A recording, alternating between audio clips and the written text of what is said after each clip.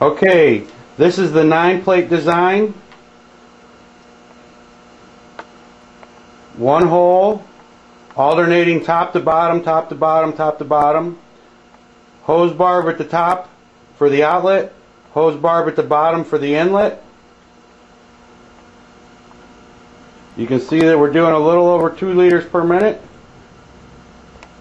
And you can see that this is not a stable cell at all. The 3-hole cell is much more stable.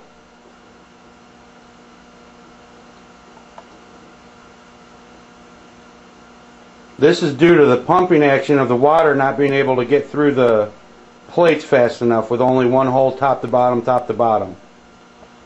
You can see the production is really good, but the instability is just not what you want to be running off of your alternator and your battery.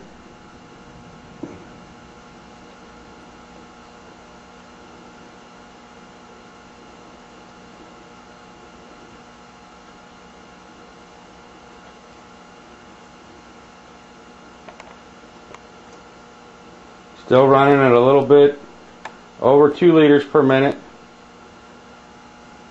But again, the instability.